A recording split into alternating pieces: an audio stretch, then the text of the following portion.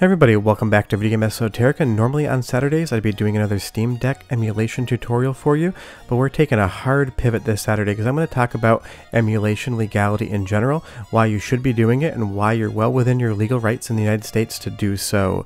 Because last Saturday I published a guide on the PlayStation Portable and Steam Deck, and for 4 hours it was removed under the guise that it was not permissible content.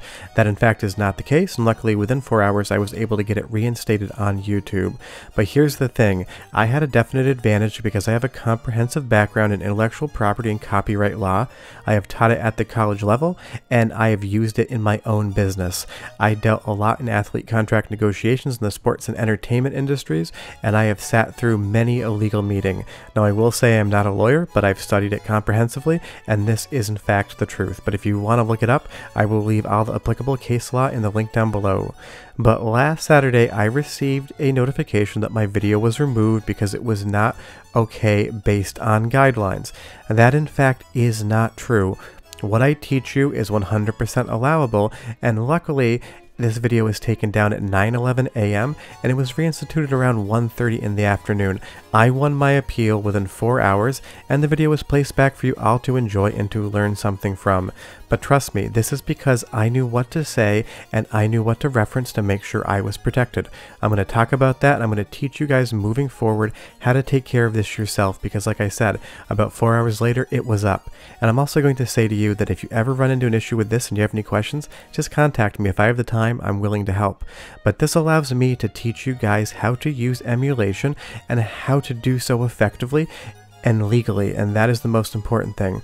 But to talk about this, we have to do a little bit of a history lesson. I promise it'll be entertaining, so just stick with me here. Obviously on screen we have the PlayStation 1, one of the first 3D consoles in the home, and it basically brought 3D to the masses. Excellent hardware, I absolutely love it. But Sony Computer Entertainment of America got into a little bit of a court battle with Connectix, also known as Bleem. You probably saw this if you were alive in the late 90s or early 2000s, but it was one of the first PlayStation 1 emulators, and what Connectix did was reverse engineer the BIOS for the PlayStation 1 to allow software to run on non-target hardware. Originally, Connectix lost their court case and they appealed to the Ninth Circuit Court, which found that even though they had copied the BIOS from their machine and examined it, because they did not use any proprietary Sony information, this was a legal or fair use of the software and hardware. What this law means and what this precedent sets is that emulation is legal under certain criteria, which I will get into later. But this is what makes emulation legal. This is the case that is always referenced when we talk about something, and basically why we talk about it under this guise, and this comes into entertainment law a lot, is the concept of fair use.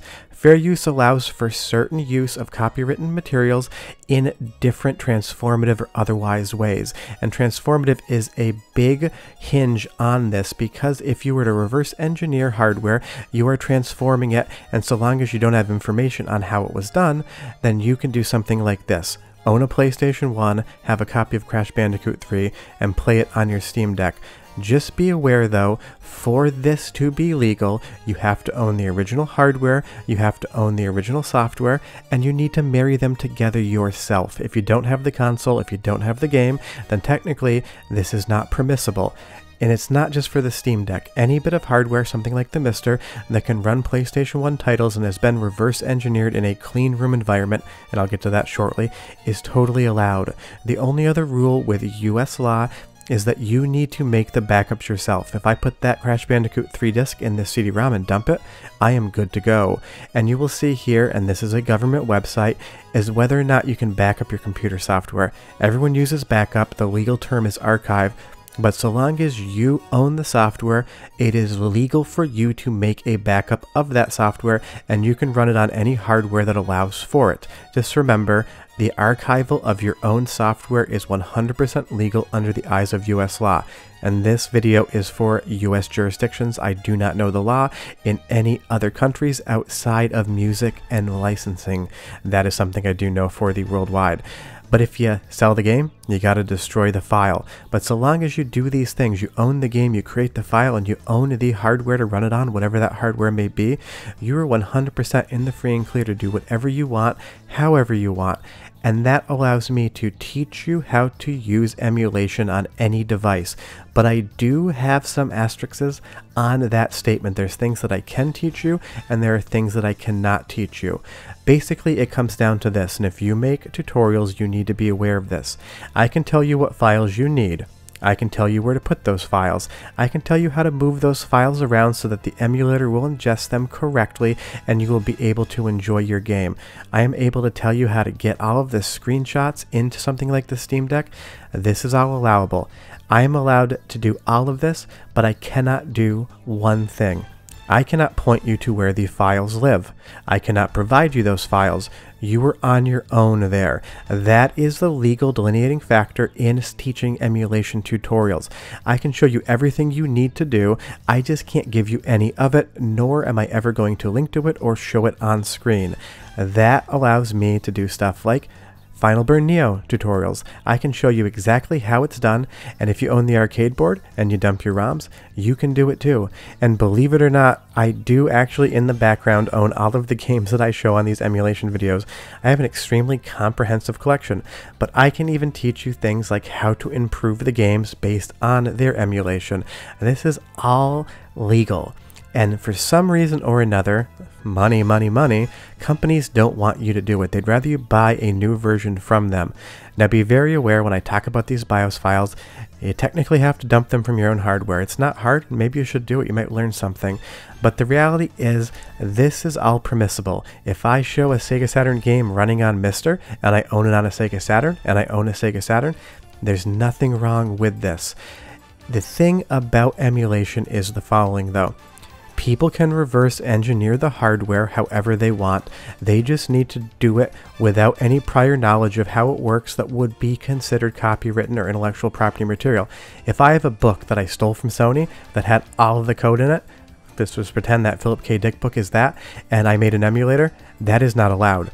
You have to do this without prior knowledge of how the hardware works if that prior knowledge, documentation, info, or otherwise would be considered a trade secret. It's as simple as that. And if you do want to spend some time, read Sony Computer Entertainment Incorporated versus Connectrix Corp, because like I said, this is what all of the law hinges on. So let's recap. I can teach you how to do this all day long. That is perfectly fine. I cannot give you anything to allow you to do it, BIOS files, games, or otherwise. I can't even point you in the direction on where to find them. That is on you. But if you own the hardware, you own the game, and you make your backup, you're 100% allowed to do this. And even with all of that behind us, supporting us, things can still get caught in the safety net. Now, YouTube was very responsive, and within 4 hours, I was able to have this reversed.